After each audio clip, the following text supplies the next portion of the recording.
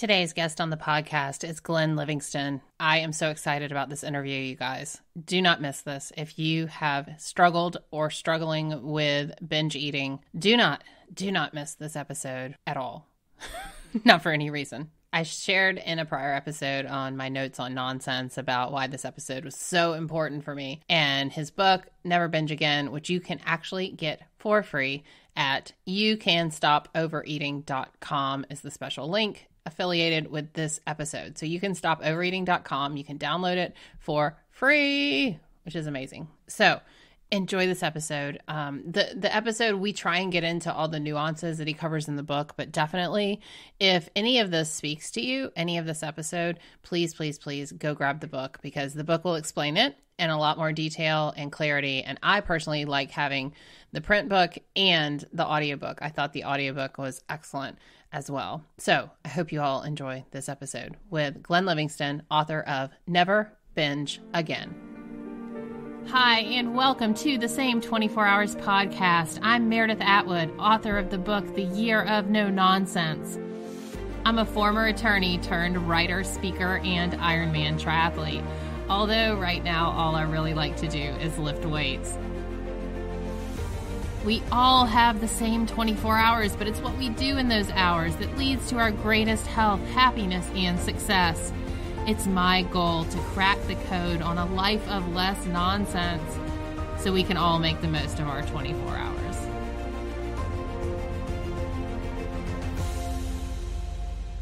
So let's get started. Today's guest is Glenn Livingston. It's great for you to be here. Meredith, thank you so much for having me. I've been looking forward to this all week. So the awesome thing that happened to me is I came across your book about 7 or 8 weeks ago on Amazon. I don't know how I came across it, probably searching for something to stop binging. But your book, Never Binge Again, I listened to on Audible, and I was blown away. And I contacted you almost, I think, a week after I read it, because it changed my entire mindset. And I'm in the business of, if I can share my story and the story of other people that can help in any way, that's what I want to do. So that's why you're here. Very kind of you. I'm glad that you're in that business. Yes. So let's start where you are and your story and how you came to develop your methods and the book and all of it. So let's just dive in with your story. Well, sure. And I'll tell you that the end of the story, it took me 30 years to come to this piercing insight, the way that you got in, a couple of days with the book. And I'll tell you, I'm a psychologist from a family of psychologists. So my mom and my dad and my sister and her husband and my uncle and my aunt and my grandparents, and sometimes I think even the family dog. And the standing joke in the family was that when something breaks in the house, everybody knows how to ask it how it feels, but nobody knows how to fix it. It's actually kind of an important joke, because that orientation to life, the idea that when you have a hammer, everything is a nail, that everything has a psychological depth solution, that actually caused me 30 years of suffering. And so let me tell you the story, and then you'll understand how this all came to be. When I was 17 or so, I'm tall, I'm 6'4", I'm fairly muscular. And I discovered that if I worked out for 2 or 3 hours a day, that I could eat whatever I wanted to. And I really, really like to eat. So, if you've ever been to a 7-Eleven and they're out of Pop-Tarts, I was probably there before you. Whole pizzas, if not 2 boxes of muffins, boxes of donuts. Now, was that before, just after 17, or were you always that way? Well, I always liked to eat, but I was always concerned about my weight. Okay. And then when I discovered working out, I realized that I could do whatever I wanted to. Right. For a while. And there were prices that I paid because, rather than looking into college and dating girls and studying and doing productive things, I was mostly working out, eating, going to the bathroom, and sleeping. But I did not pay the price of getting fat until later in my life. I was married at 22. And I got into a graduate school, which was about 2 hours away from where my ex-wife was living, my wife at the time. And so I was driving to a really good graduate school. I was seeing patients. It was 2 hours each way. I was working all day because I was helping to run a business at the same time. And I just didn't have the time to work out. I mean, if I had a half hour a week, I was lucky. And I found that I couldn't get the food off of my mind regardless. And I would be sitting with suicidal patients, and you have to be completely present and lend people your soul to work with that type of a high-risk situation. And it was hard for me because I was sitting and thinking about, well, when can I get to the deli and dislodge my jaw and, pour the contents of the tray into my mouth. And I'd be working with couples after an affair, and it was really important to me to be a good psychologist because I come from a family like that. And so it really bothered me. Mm-hmm. And my initial hypothesis was that there must be something broken about me psychologically. Like I must have a hole in my heart. And if I could fill that hole, then I would stop trying to fill the hole in my stomach. Right. Which a lot of people think. And I embarked on a journey, which was very soulful, and I don't regret doing it. But I went to the best psychotherapists around, and you could imagine I might know them coming from the family that I came from in New York. And I went to a psychiatrist, and I took medication, and I went to Overeaters Anonymous. And I even did my own 40,000 person study over the course of many years when internet clicks were cheap to figure out what areas of life stress were correlated with what particular foods people struggled with. And all of this journey was very spiritual. It was very soul enriching. And I would get a little better for a while, and then it would get a lot worse. And I was getting fatter and fatter, and not in a straight line, but the highs were getting higher. And my doctor was telling me I'm going to die if I keep at this before I'm 40 because my triglycerides were over 1,000. And so I don't have the genetics to be able to do what I was doing. And, I was scared, but I still felt like I just couldn't stop. I was thinking about food all the time. I was eating massive volumes, and, I was not looking very good, and I was not very happy. A number of things came to pass, which eventually flipped the paradigm for me in my early to mid 40s. And then it took me a couple of years to figure it out and really nail down the system for myself. The first thing that happened was that 40,000 person study. And in that study, I discovered that people who struggle with chocolate, like I do, most of my binges started with chocolate. They would go on to all kinds of other things, but most of these started with chocolate. Mm-hmm. We tended to be lonely or brokenhearted or depressed. And I thought, well, that makes sense. I'm in a bad marriage, and things are not really working out for me, and I am feeling a little lonely and depressed. The other interesting findings were that people who struggled with salty, crunchy things, they tended to be stressed at work, and people who struggled with soft, chewy, starchy things, they tended to be stressed at home. Mm. And I went to my. What is soft, chewy, starchy? Oh, like cinnamon rolls. Yeah, but more. Okay. Yeah, cinnamon rolls would qualify, but it was more like bagels and bread and maybe even pizza. Yeah. So that was the first thing that occurred, and I'll tell you the end of that story in a second, but I want to also tell you that because I never had kids and my ex-wife traveled for business and I didn't commute, I worked at home, I had a lot of time, and I developed a dual career. And my second career was doing advertising consultant for big businesses, a lot of them in the big food industry, also big pharma. And I actually feel like I was on the wrong side of the war, and I feel guilty for having done this then, but I did. And so in my 30s, I spent a lot of time with food companies, and I saw eventually what they were doing. And they're engineering hyperpalatable food-like substances to target the bliss centers in your reptilian brain and do it in such a way that you feel the bliss, but they don't give you enough nutrition to feel satisfied. Right.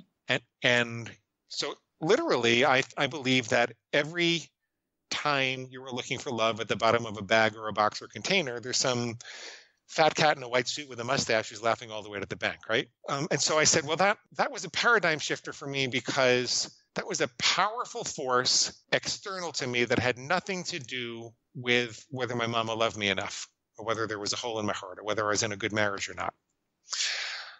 Then, you look at what the advertising industry does, and the advertising industry, most people think advertising doesn't affect them, but it actually affects you more when you think it doesn't affect you because your sales resistance is down. So they've got you right where they want you. And they're very good at making you believe that you can't live without their junk. I mean, if you think about it, the last study I saw on the number of messages about food that are beamed at us every year through the airwaves and the internet, it's something like 5,000 to 7,000 messages are beamed us about something to eat.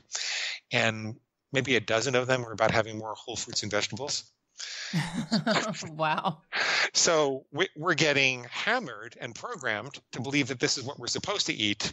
And it's really not. It's really not what nature has to offer. I also knew that from a neurological standpoint, that the part of the brain that responds to food addiction, this part of the lizard brain that is responsible for feast or famine or fight or flight, and really it's a survival drive, that part of the brain doesn't really know love. Like here I am thinking that I need to love myself more in order to fix my food problem, but the lizard brain doesn't really know love. When it looks at something in the environment, it says, do I eat it, do I mate with it, or do I kill it? Right.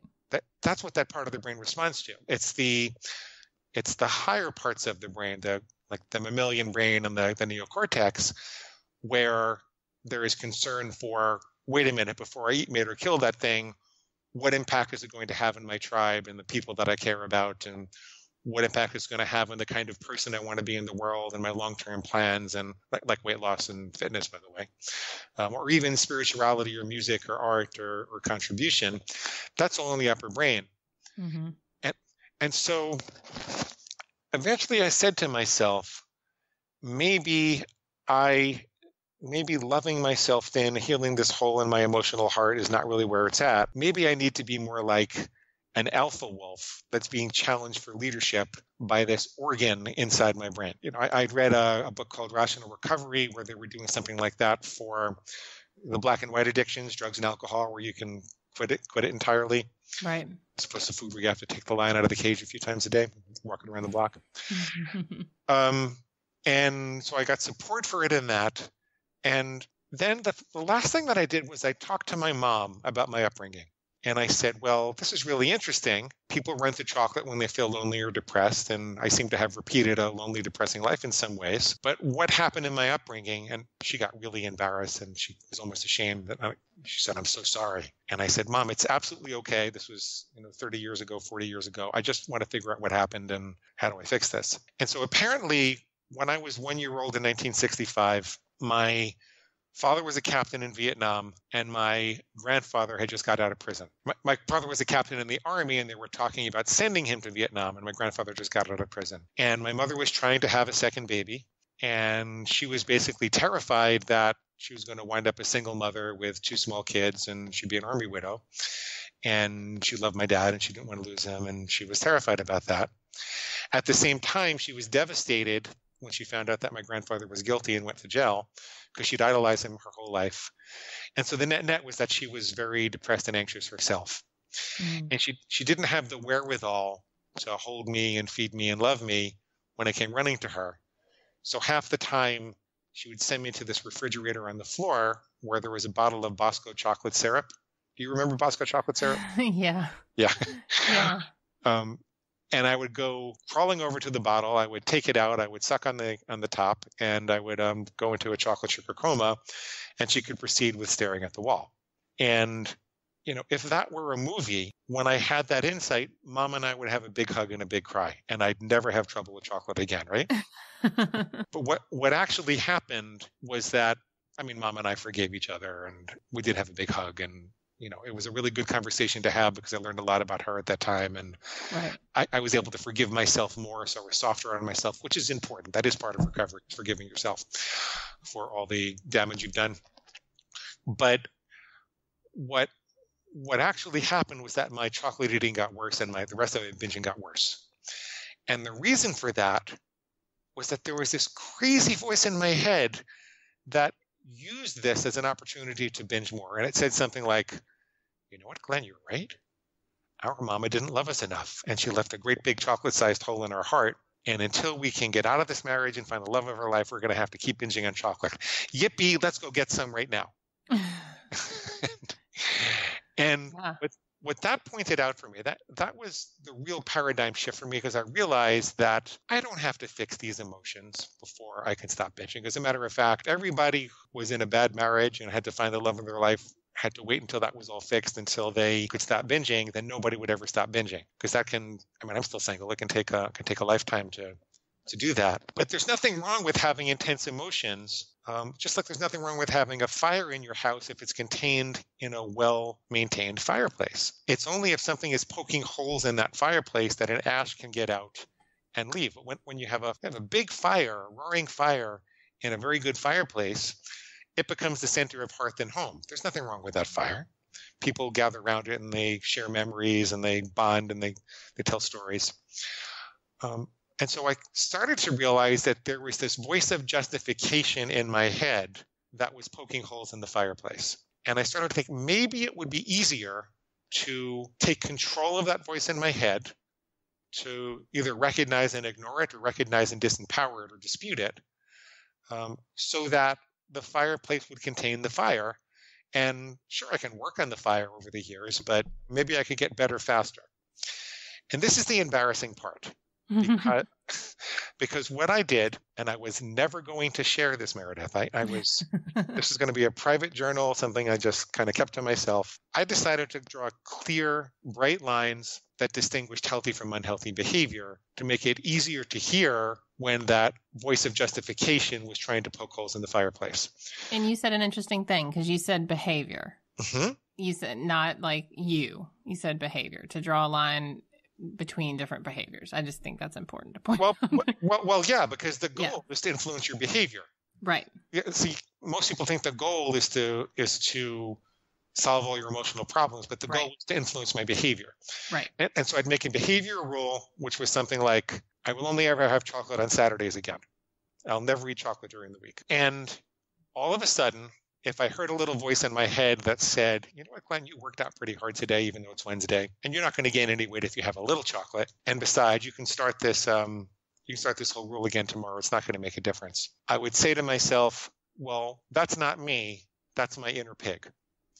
And eating chocolate on a Wednesday, that chocolate is pig slop. I don't eat pig slop. I don't let farm animals tell me what to do. This was all internal. I'm a sophisticated psychologist. I was never going to share it, but I said, I don't eat pig slop. I don't let farm animals tell me what to do. And lo and behold, it wasn't a miracle. I didn't get all better the next day. But what did happen was that I no longer felt powerless and confused and at the mercy of this mysterious voice. I started to feel like it would give me those extra microseconds. I don't eat pig slop. I don't let farm animals tell me what to do. It would wake me up for those extra microseconds at the moment of impulse and give me the chance to make the right choice, or at least to remember why I made the rule in the first place. And slowly but surely, I would experiment with different rules. You know, I realized that I had to have things that I always did as opposed to things that I never did. So I'll always start my day with 2 glasses of pure spring water, or I'll always write a hypothetical food plan for the next day before I go to bed. I mean, everybody makes their own rules. These are just some of the ones that work for me.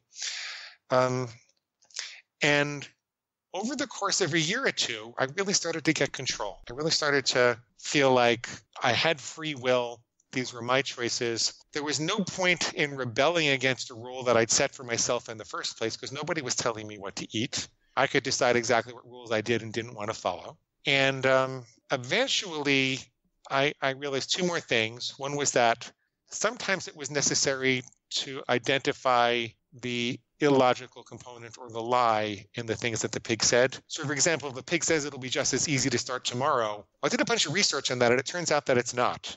Turns out if you're in a hole, you should really stop digging, because the principle of neuroplasticity says fires together, wires together. If you have an urge for chocolate and you eat chocolates a day, that addiction is going to be stronger tomorrow. Whereas if you have... Yeah, it doesn't matter that you say on Monday you'll stop. It's what you're doing. Well, and the only time that you can stop... is when you stop. Yeah, it's always now, right? Right. Like as I'm saying all these words, it's still now, and it'll be now tomorrow, it'll be now on Monday. The only time you can eat healthy is in the present moment. So if you never binge now, then you'll never binge again. Right. So Meredith, that's my story. I love it. I love it. So I was on my Stairmaster when I was listening to your audiobook, and when you explained the process of taking the reptilian brain or the lizard brain and giving it that part of you and your behavior, I guess, the name, the pig, I thought, oh, I bet he got a lot of heat for that. Oh, I really did. I really did. But I think it's awesome. So explain about the pig and kind of how you do. And we're going to have the book available for free at the end of this. But you kind of explain that so people aren't just like, whatever, I'm not calling myself a pig. Because I think that's what people hear. Yeah. Oh, you're calling yourself a pig. That's done. Yep. I'm turning this off. So and if you look at the reviews are overwhelmingly positive, but about 10% of the people really hate me because I talk about the pig. You don't have to call it a pig. You can call it a food demon or a food monster or anything you want to call it that's not a cute pet or distinguishes it from your inner wounded child. Because I definitely want you to nurture your inner wounded child back to health, but it has nothing to do with what I'm talking about. This is more like an organ inside of you, which I want to teach you how to take control of in the same way that you control your bladder. See, I could be in a business meeting. As a matter of fact, I kind of have to pee now. We can pause it if you need a break. That's the whole point, is that I don't really have to listen to my bladder. I take control. I have to take care of my biological needs. I couldn't make a rule that says I'm never going to pee again, because at some point my bladder is going to tell me otherwise. But, I'll tell my bladder, I'm sorry, we're busy right now. I'll take care of you in 20 minutes or so and we'll be okay. Same thing for your reproductive organs. Can't just run up and kiss someone that's attractive on the street. There are, times and ways to approach people, and I'm actually a little bit shy in person, so it's not an easy thing to work out. But it's a very strong biological urge, and we live comfortably with it every day. Well, that's exactly what's happening with overeating. It's a very strong biological urge. It's something. It's a misdirection of your survival drive. So, when you feel like just hand over the chocolate and nobody gets hurt, that's a joke for a reason. It's because your survival drive has been hijacked to believe that it requires this the same way that it requires, oxygen or whatever nature would have to offer. And people debate about what we would actually be eating in nature. I personally believe that it's whole foods, plant-based, but other people think it's we're all carnivores or whatever. My book is diet agnostic. You can use it with any philosophy. But the point is that... I love that, diet agnostic. It's true, though. It's true. Whatever, and that's worth mentioning, because whatever food plan you follow or don't follow, it doesn't matter. This is beyond that. As long as it's nutritionally complete. Right. Yeah. So some people try to lose weight really quickly and they put their body in a starvation mode, and that always rebounds the other way. Over restriction results in binging almost every time.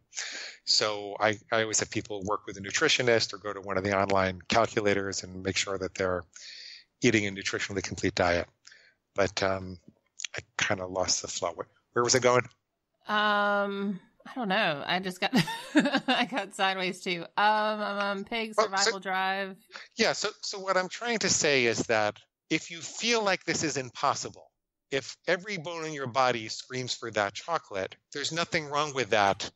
And that awareness, that initial awareness that there's this part of you that wants to quit, but there's this part of you that thinks that it's absolutely impossible, that you need this stuff to survive, that's the state of addiction. That's exactly what we're talking about. That's exactly what this technique works for. Mm-hmm. So the goal is to realign your survival drives to something that nature has to offer, so that you're not white knuckling things and feeling starving and everything like that. For example, for me personally, I discovered that, well, it didn't taste anywhere near as good as chocolate. It didn't get me high in the same way that chocolate would get us high, because I think that these foods are things that we not only eat for comfort, but we eat to get high with food. Mm-hmm. Because we didn't have chocolate bars in the savannah. We didn't have that concentration of sugar and fat and excitotoxins all in one place. We could never get that level of stimulation because we are dramatically overstimulated by food these days. Our brains and our pleasure systems do something called downregulation, where the it can't respond in the way it was originally intended to respond to the intensity of pleasure we're presenting it, because it would just be overwhelmed and your brain would be firing in all different directions. You couldn't think straight. Mhm. So it downregulates your response the same way that if you sleep underneath the subway for a couple of weeks, you don't hear it after a while. And the consequence of that, though, is that you can't experience as much pleasure from what nature has to offer as you should. So an apple doesn't taste anywhere near as sweet. You can't taste the subtle differences in, romaine lettuce versus Swiss chard versus kale. But anyway, that all reverses itself when you take some of the junk out of your system, and it reverses itself much quicker than your pig will tell you that it will. It'll tell you you're going to be tortured forever. What I discovered in this example was that when I wanted chocolate, when my pig craved chocolate, if I could get myself to have a banana kale smoothie, either with the juice or their actual vegetables, that I wouldn't experience the same level of pleasure, but the craving went away and it was very tolerable. And slowly but surely, I started to crave the kale smoothies as opposed to the chocolate. And I eventually reached the point where I just didn't want the chocolate. And I haven't had chocolate in 4 or 5 years. People ask me, how did you deal with the cravings? Well, after a couple of months, they were about 20% of what they were in the beginning. After about 6 months, they were maybe 10%. A couple of years later, chocolate just looks like a big bag of chemicals to me, and I can't imagine why I ever wanted it. Right. Right. One of the takeaways that I got from your book is that we all have certain foods that really light us up. And like you said, it's chocolate. I'm kind of a salty crunchy, but I can pretty much chocolate, pizza, gluten, dairy for me is what lights me up. All those things I love. Yeah. But after a while, it's so true because I'm 4 years sober from alcohol and I don't even think about drinking. But, the first couple of months of not having anything was really hard, but it does eventually kind of go away. We don't crave things that we know we're never going to have. It's like a prisoner that's given a life sentence and has exhausted all their appeals. They lose hope, and they want to lose hope because it's a waste of energy. And your brain is set up like that. If you're not reinforcing the cravings, if you're not eating chocolate when you crave chocolate, eventually your brain will stop craving chocolate because it's a waste.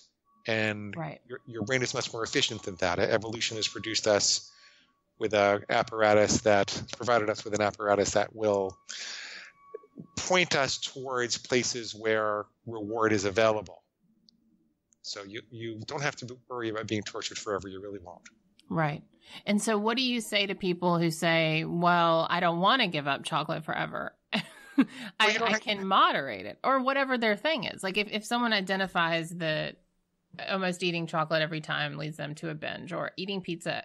It's for me, if I eat pizza, that leads to a binge for me. I can't just have like one piece of pizza. I will eat everything in the house.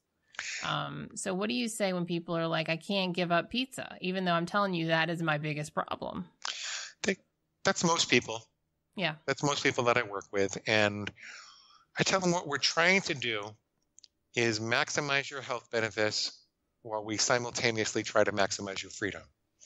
So if you think about a city traffic planner, they have a wide variety of tools available to them. They have traffic lights, but they also have stop signs and yield signs and danger signs. And we can experiment with how strong a traffic control we need at a particular intersection based upon how dangerous it is. And most people don't want to give up chocolate. Most people want to figure out a way that they can eat it moderately. And so we'll try. I'll tell them, I don't know if you can or you can't. But a lot of times, the reason people can't is they haven't very specifically defined what role they want chocolate to play in their life and how much they want to have and when they want to have it. So I will have people that say, I will only ever have chocolate on the weekends and no more than 2 ounces a day. And that works fine for them. Some people have 2 ounces every day. Some people have it once a month. See, if you put the reason that works is that decision-making wears down your willpower. So if you just kind of say, well, I'm going to avoid chocolate 90% of the time and I'm going to have it 10% of the time, it doesn't work as well as saying I'm only going to have it on Saturday and I'm only going to have 2 ounces. Because if you're going to avoid it 90% of the time and have it 10% of the time, every time you're at Starbucks in front of a chocolate bar, you're going to have to decide whether this is part of the 10% or part of the 90%. It actually burns some glucose in your brain. And actually, it wears you down. There's a whole bunch of research on this, and there's a little bit of backlog on research in the other way. But mostly, decision-making wears down our willpower. So the first thing you want to do if you don't want to give it up is to set up a situation where you know exactly how much you're going to have in exactly what situation, and see if that works. See if you can do that and make an extra effort to make it work, because if it doesn't, then the only other option is to let go of it, right? So the other thing that we teach people is to try, when you have the craving, before you indulge the craving, write it down. Carry around a piece of paper with you and a pencil. Carry around a smartphone that has a notepad function, and write down what the craving is, and then pause, and then say, okay, my food monster, my pig inside me, why should I eat this? Explain to me again. Why should I eat this? Write that down too. Maybe the pig says, like I said before, you worked out hard enough. Or maybe it says that... I deserve it. I deserve it. Okay, let's take that. Pig says, I deserve it. Well, then breathe for a second and ask yourself, what do I really deserve? And maybe you go back to all the reasons that you decided to make a rule that you're only going to have it on the weekends in the first place. Like, I deserve to feel thin and calm and energetic. I deserve to not have to worry about my cardiovascular health. I deserve to be able to sleep tonight. I deserve to feel like I'm walking the walk instead of just talking the talk, because I'm a leader. That's something I would say. And write that down also. By the time you're done writing that down, probably you're not going to want the chocolate anymore. One of the reasons this works is because it, first of all, points out the lie that your pig is telling you, because usually the pig gets you to overeat by telling half a truth and a bigger lie.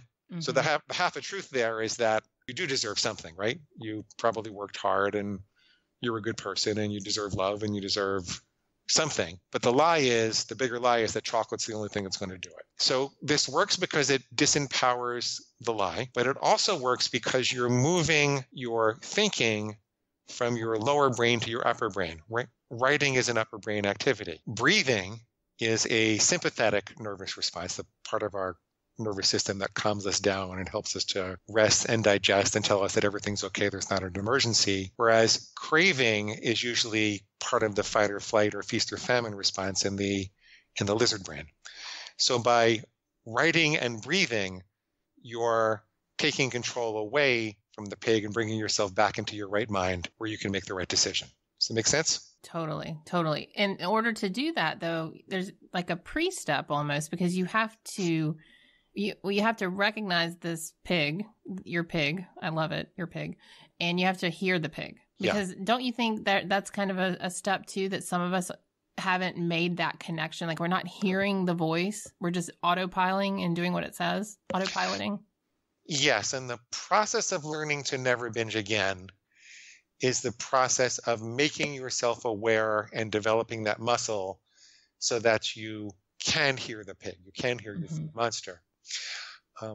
One of the ways that we do that is by using crystal clear rules and a very crystal clear definition of what pig squeal is. See, pig squeal. I'm sorry. Pig squeal. Okay, for those of you who haven't read the book, that is the sound the pig makes. Yes. Pig squeal. Well, pig squeal is any thought in your head, thought, feeling, impulse, or image in your head that suggests that you will ever break your rule between now and the day that you die. It's very, very clear, very, very strict definition. And the other bad reviews come from the fact that people don't like rules, correct? A lot of people don't like rules. But I don't want food rules. Well, there are several approaches to binge eating. There's the rules-based approach. Then there's the mindful approach. I always tell people you can be mindful in between the lines when you make these rules. And you can also create rules that support mindfulness, like I'll always put my fork down between bites, for example. or I'll never eat in front of an electronic screen again. You can support mindfulness with your rules, but this is a rules-based approach. And if you absolutely hate rules, then you'll probably hate me. But I want to just finish up what I'm saying so it becomes really clear. When you have a crystal clear rule, like I will only ever eat chocolate on Saturday again, then it becomes really easy to distinguish when the pig is talking versus you, because anything that suggests you're going to have chocolate on a Wednesday is the pig by definition. What can the pig say that will fool you, that you won't recognize and understand if your rules are really clear? So that solves that part, using crystal clear rules. There are a couple of reasons why people don't want to do that. They want to play blind archery or fuzzy archery because they have the experience of trying to comply with rules that are really too strict. Mm-hmm. And they want to be able to eat whatever they want, whenever they want, because their experience of dieting, and most of them have been good dieters, has been over-restricting and trying to white-knuckle it, and they've typically bounced back the other way. So I really don't want people to do that. A lot of the work that I do is to help people to soften their rules and come up with something they can actually live with for the long run. And they don't like to define one bite outside of those rules as a binge or as a mistake even, because they're afraid that their pig is going to say, well, you missed the bullseye, therefore you should shoot the rest of the arrows up into the air or into the audience, right? You should it's like if you bang one tooth out, you should go bang the rest of them out. Right. If you make a food mistake, you just should go to town at least till the end of the day. Right. That's silly. Right. But that's silly. What you should do if you make a food mistake is use the present moment to be healthy. Recognize that, having 5 cupcakes is better than having 15 cupcakes, or a 5,000 calorie binge is better than having a 15,000 calorie binge, and just get up and aim at the target again. If you keep getting up and aiming at the bullseye, you'll get better. Collect evidence of success, see what you did right. Don't let the pig beat you down and tell you that you're too pathetic. You're never going to get this. And the only reason it wants to do that is so that you feel too weak to resist the next binge. So don't perseverate on the guilt. Allow yourself to feel it for a moment, just like you feel a little pain when you touch a hot stove. But you don't put your whole hand down on the stove and say, oh my God, I'm pathetic. I'm a pathetic hot stove toucher. I might as well just. Although I burned myself last week and I kept my hand there so long, I wonder if I did that. Oh. Anyway. There is a function of pain. Children who can't feel pain in this world don't live past 4 or 5 years old. There is a disorder where children can't feel pain. I learned that from Doug Graham. And they don't live past 4 or 5 years old because they don't pay attention to the right things.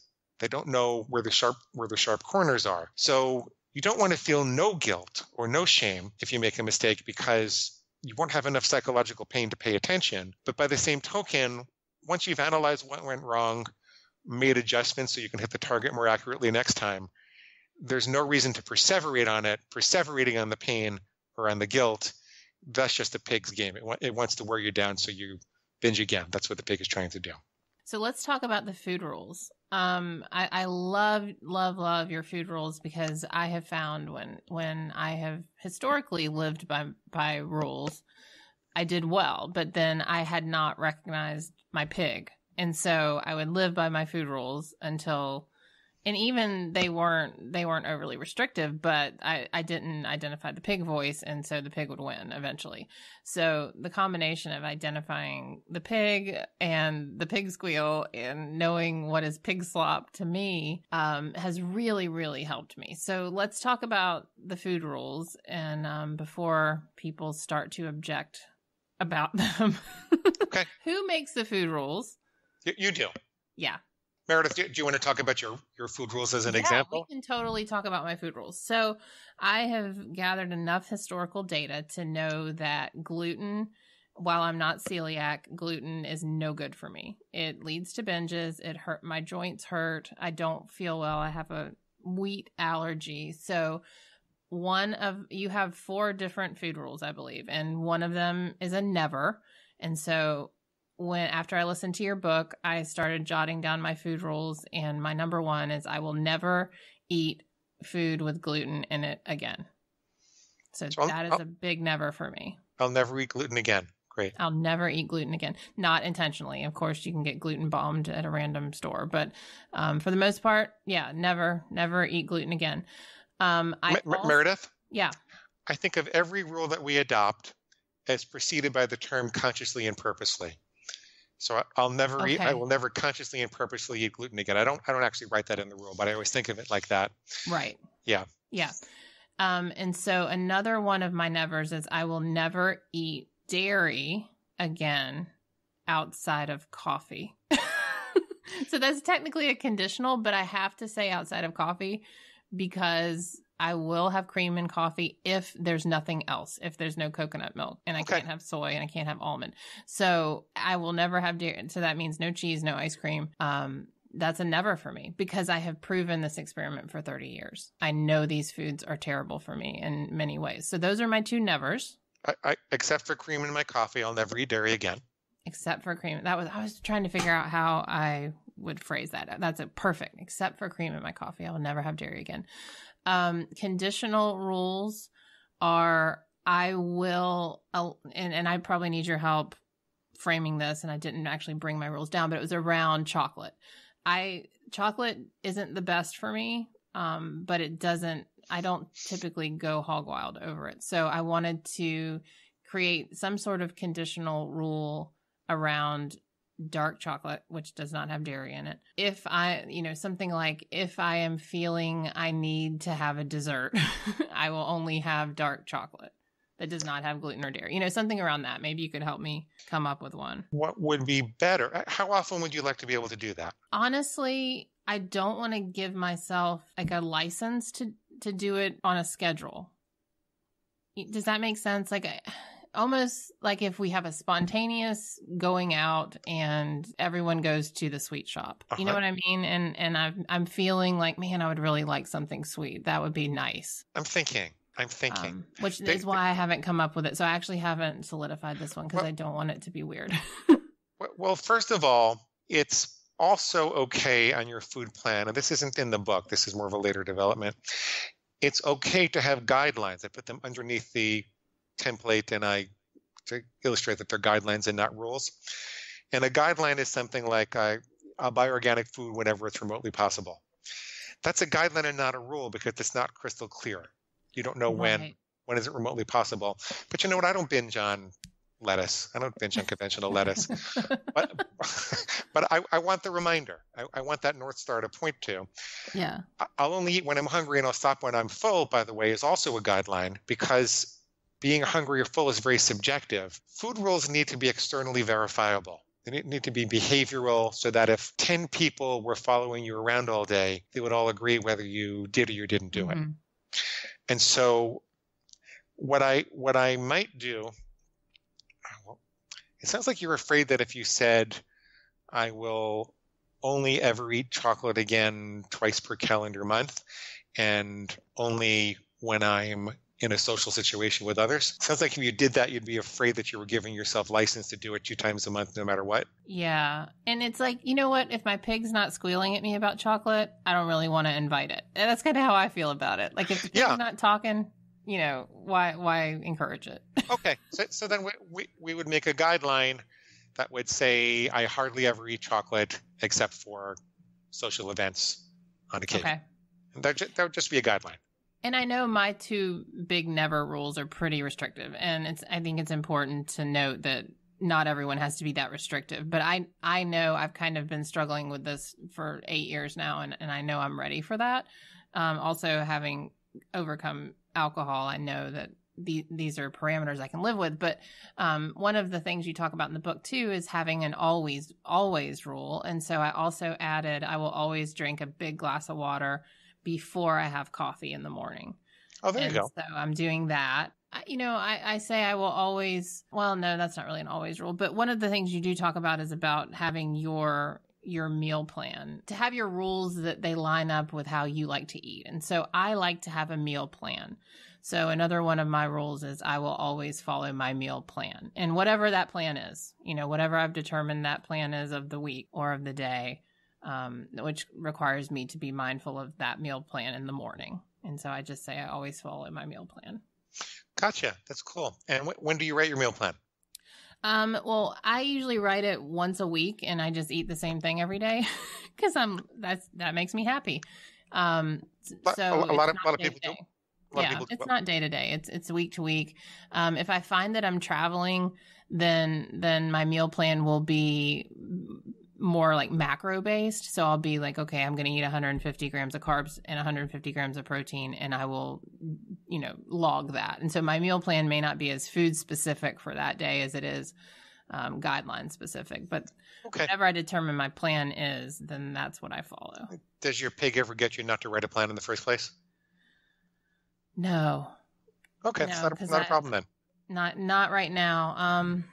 But I can see that. I can see where that would be like the next stage slip, because I'm doing so well right now. And that's the thing, right? You do so well, and then the pig comes, and then you find yourself in a 3-day binge. And so I'm kind of on that doing well. So that's good to think about. That might be where the pig starts to squeal for me. Your pig says it can't get you now, but it's going to get you later. So you can just focus on the present because it doesn't have a time machine. But what that was my favorite. Pigs don't have time machines. Pigs don't have time machines. They don't. Meredith, what you might want to do, it's up to you, is say, I'll never go to sleep on Sunday without writing my meal plan for the week again. Okay. Yeah, that's good. Unless that feels like it boxes you in too much. But and your pig will tell you that no matter how many rules you make, it's going to find a way to get you. But as a practical matter, commit to the process, and you keep getting up and aiming at the bullseye, and you keep making adjustments until you have the right food plan. That goes away. When I coach people, it's maybe 4 or 5 iterations at the most before the pig starts having trouble finding anywhere it can get out. Keep the pig in the cage. That's what you say. I should have used the pen. I called it a cage. Oh, yeah, cage the pig. Yeah. I think this is so very helpful. I mean, I can't tell you how hard I've worked over the last decade to try and get a hold of the binge. I mean, and I went 77 days one time last year without it. And I think the reason I went 77 days at that point was because I was doing mental work around it. So I would say things to myself like, what you're about to do is going to harm your ultimate goal. Like that was the kind of, mindset I was in. But then at one point I didn't have a name for it, and I hadn't identified the pig, and it just wasn't solidified. So when I read your book, when I listened to your book, and I talk about in my book how when you give something a name, you can identify it and then you can change it. And so to give that voice a name, the pig, I think that was so powerful for me. And I even told my friend about it. And so when we're in a situation where like, oh my gosh, my pig is squealing. And then, he'll say, well, we don't eat pig slop. And, so like we'll play it off of each other. And our families would vacation together, and we would call ourselves fat kids because we would just go to the ice cream store and eat like ice cream like fat kids. And we realized after listening to your book that was an affectionate term for that part of ourselves that wanted to binge. Like calling someone a little fat kid, you're like, oh, the poor little fat kid wants to eat. Yeah. But by doing that, we weren't identifying the thing we wanted to stop. And so now our fat kids are the pig. Yeah, we were empowering our little fat kids. And so now that friend knows about the pig, and we don't make a joke of it anymore. We just say, okay, the pig's squealing, but we don't let farm animals tell us what to do. And it's so effective. It's mind-boggling. It's incredible to me that it's this simple. Exactly. Like I was almost mad at you. After I listened to your book. I was like, are you kidding me? Is this all it takes? I was mad at me. Yeah. And I suffered for so long. I mean, when you're in the middle of binge eating, oh my God, it's like not having a life. It's horrible. So awful. Yeah. It's so awful. The self-hate, and then, for me, it's the physical ramifications of it. Also the mental, the emotional, like sugar and gluten make me depressed, period. Yeah. They chemically mess me up. And so that just feeds and feeds and feeds. And so to set these food rules and to identify the pig and to know when it's pig squeal, I mean, it's changed me. So I am so grateful for you. And I that's why I wanted to have you on the podcast. And so everyone else can now know. So let's talk about you're giving away your book. You're letting we give away the Kindle, the Nook, or the PDF version. Yeah. And you can find that at youcanstopoverreading.com. And there are a couple other things you'll get when you sign up for that. So go to youcanstopoverreading.com and sign up for the reader bonus list. And when you do, you'll get the free copy of the book in electronic format. We also have Audible and paperback if you want it, but it's free in electronic format.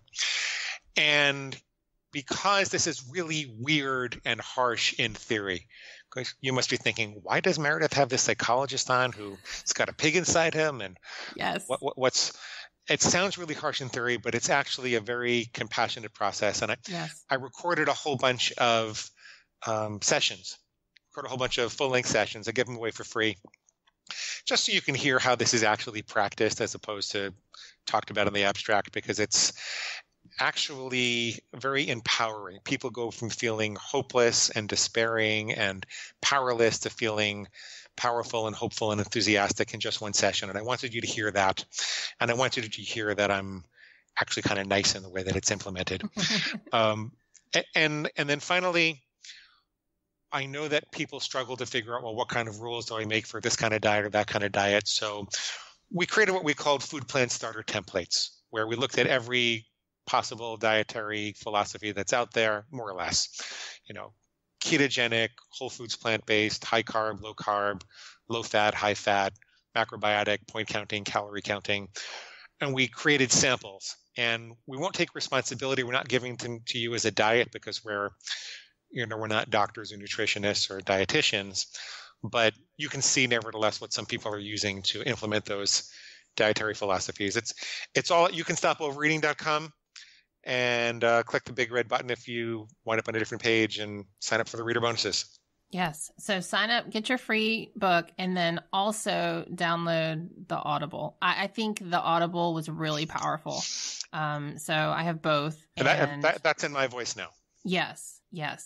It is in your voice. So when you're talking just on this podcast, when you say that, when you do the pig voice, I'm like, oh yeah, there's the pig voice. But I think it's important to hear your version of the pig voice because it's helpful. It's so helpful. Oh, that's funny. So thank you so very much for not only your work, but you solved your own problem and you shared your story, and that is powerful. And I'm grateful. Thank you very much for having me, Meredith. Thank you for joining me on this episode of The Same 24 Hours. Remember to rate, review, and share this podcast. It really matters. I appreciate it. See you next time.